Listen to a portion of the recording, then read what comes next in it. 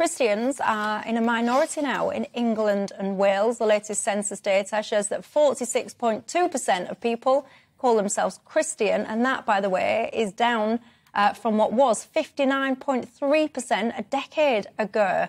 Are you a Christian? I am, yeah. I go to church regularly, and while it's obviously sad that fewer people identify as Christians, I just have to correct you on one small point, which is not Christianity is not in a minority. It's still the largest group.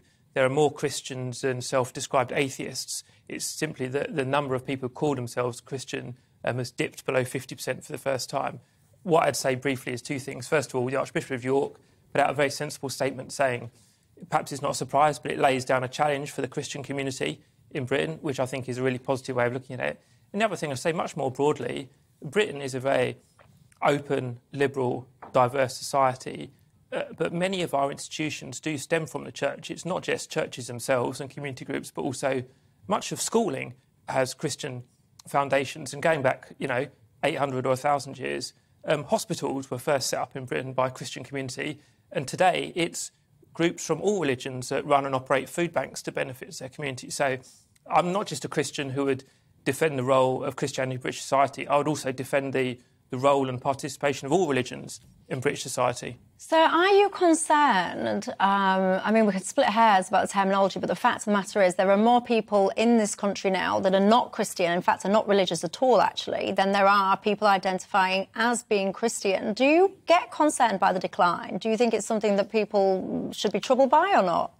I wouldn't use the word troubled. I'd say maybe like the Archbishop of York, that it's a challenge because, religion, like any other movement, makes mistakes, and organised religion, like organised politics, gets things wrong. But it can bring so much personal richness and such richness to things like education and community life as well, that the church has just got to see it as an opportunity and not be down in the dumps about it. See it as an opportunity to talk to people about the gospel, but talk to people about other things as well, like faith, or about living in tolerance, or about making a contribution to your community. Because to me, the church is about, yes, it's about religious faith and prayer and devotion, but it's also about all these other things where religion can play a positive role in public life. Ben Habib, are you a religious man? Not very religious. I mean, I've been brought up surrounded by, really, the C of E, my mother's Church of England, and I love... Peter's obviously got a very developed view on the subject, and I welcome his views on this. But, I see Christianity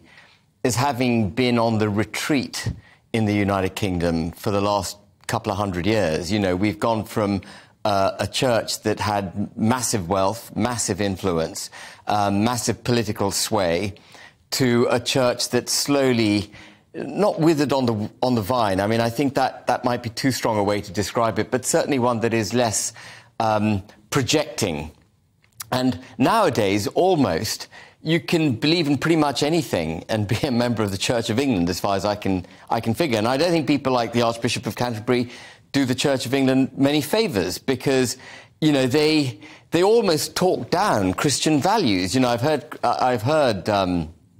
heard Welby really say things that I think are outrageous from a Christian perspective. Like what? Well, he's talked about the need for,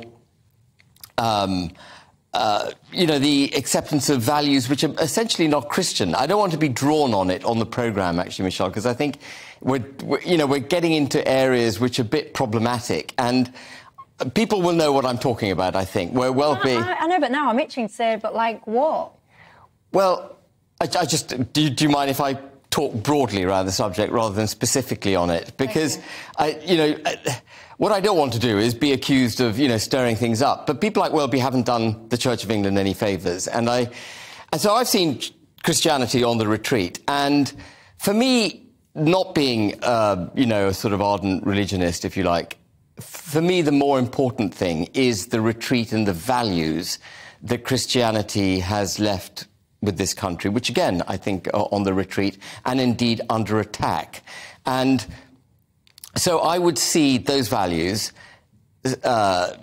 tolerance, liberalism, acceptance, all of those being actually used against the nation. And one area, where, coming back to your question, where I think I can express a view, is with the way Welby supports BLM, which is, you might not see this as a religious point, but this is the championing of a particular ethnic minority, in this case black, at the exclusion of other ethnic backgrounds, principally white. And that, to me, is a wholly un-Christian promotion.